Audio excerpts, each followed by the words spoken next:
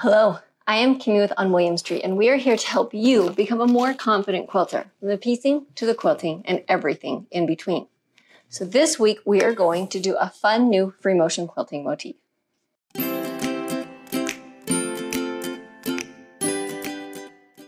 Don't forget, everything that we talk about in today's video, you can also find in a blog post on our website. So we'll go ahead and make sure that that is linked below. So you can see diagrams of the motifs and step-by-step on how to quilt those out as well. And then also while you're there, don't forget to check out our shop where we have lots of fun modern quilting patterns perfect for your next project. So the quilting motif that we're going to go over today is a variation on the feather. And this is one of my favorite feathers. It's kind of more of a funky feather. It works really great in a lot of fun, more modern designs. It's not as traditional, and it's a lot more forgiving in the way that you do it. There's really not any backtracking on this feather, so it's a great way to kind of introduce yourself to the feather, introduce yourself to that kind of process without stressing so much about being able to stitch right exactly back over your line. So the first thing we're gonna need is we do need a spine, and whether you decide to stitch in that spine and trace back over, or whether you decide to draw in the spine, however you like to put your spines in. I do like to work with a spine first though. I feel like it makes it easier to kind of see where you're going. So I'm gonna go ahead and put my spine in here. And I'm just kind of going across the page. You can easily use this to fill in the whole thing. You can do them, you know, a whole big row of feathers that way, a whole big row of feathers back, similar to how we did the vine design earlier on this year. Or you can, like I said, just use it to fill in different spaces. So now that I have my spine, I'm going to make a feather shape, but it's going to have almost like a heart, elongated heart shape.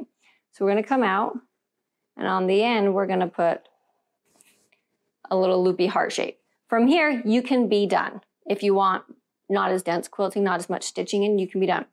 If you want a little more detail, you can come back up here and just put a little spine in. If you come up here and then you stitch back and your spine looks like that, totally fine. You can see that looks just as good. So you don't have to worry about stitching back over your line perfectly. Just get close. From there, we're going to come up our spine, and we're just going to make another feather shape. So you do kind of want to make sure that you're working up your spine. And we're going to fill in the space that we have, okay? So don't, stop short. Come up here and just really fill in with those feathers. But you don't have to worry about tracing back over. As you can see, there's space between my feather here. And move up your spine. So this is where, like I said, if you like to draw on your spine as opposed to stitch it, you're just trying to hit that spine close. It's okay if you don't hit it perfectly. From here, two options. You can either travel back down the spine. This is going to give some spine buildup, some thread buildup, so it just is purely preference. If you don't want as much spine buildup, you could stop here, pick it up. We're going to come back to the bottom, and we're going to do this side. Put in our first one, put in our vein, and then come up. Now you can stitch these from the top or the bottom, whatever. I'm going to put a little guy in here to fill in that space. Put a bigger one out here.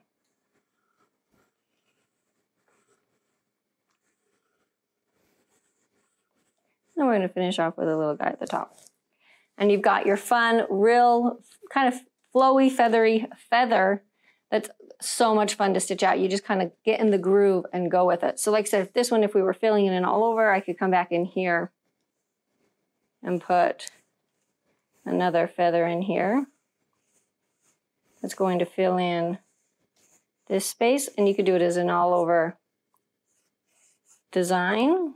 Come back down, feather this side. I definitely recommend stitching your feathers out in lots of different directions so that you're comfortable stitching them this way, you're comfortable stitching them this way, you're comfortable going up, down, diagonal, backwards, however you need to be able to do it to fill the space. So now we're going to go ahead and stitch out our funky feathers. So the first thing I'm going to do is I'm just going to pull my back thread up, take a few stitches, and then I like to just make sure that those threads are back and out of the way. If I leave them on top, they might get kind of sucked in to what I'm stitching, and I don't want that. So the first image is I'm going to put in my spine. Again, like I said, you can definitely mark that out if you want to and then just start at the end of the spine. I don't mind the thread buildup. It's never really bothered me. So I'm going to go ahead and just stitch my spine in first.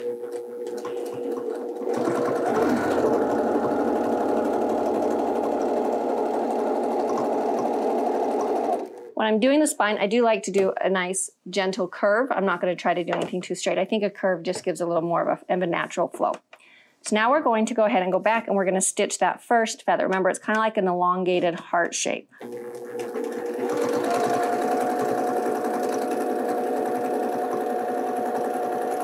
And then this is where you can decide if you want to put that spine in or not. Then we're going to move up the spine and do another petal.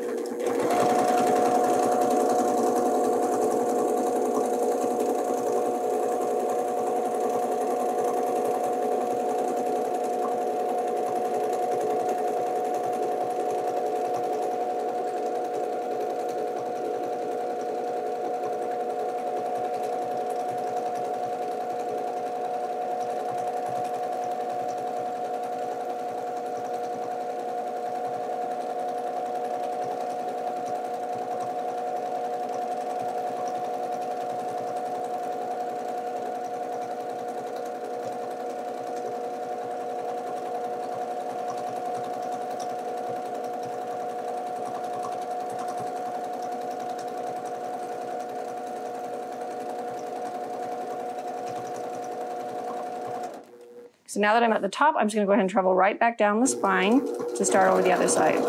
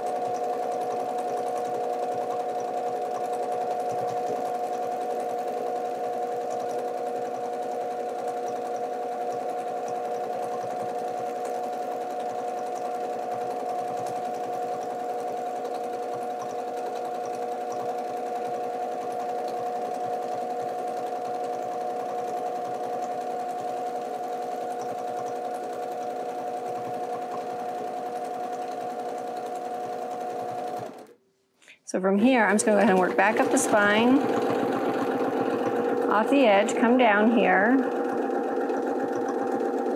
We could go ahead and put another spine in anywhere we want to add in another feather.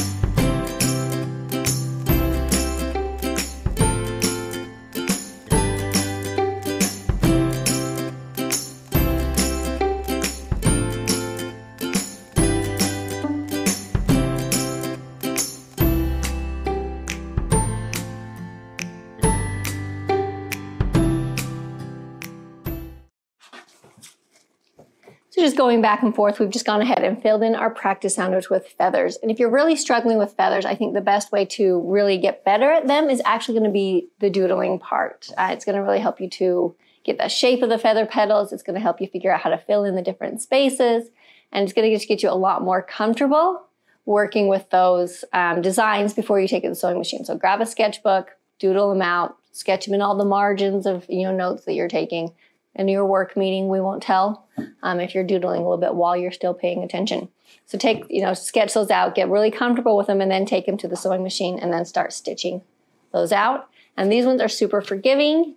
Shapes of your feathers can be bigger, they can be smaller. Just make them to fit whatever shape that you need, whatever space that you need on that design. If you have any questions, don't forget there is a blog post that has all of the diagrams and all of the information that you need. Everything's kind of written out to help walk you through this design. So head over and check out our blog post. You can find that in the description below the video. You can also check out our shop, where we have lots of fun modern quilting patterns and projects and things in there to check out as well.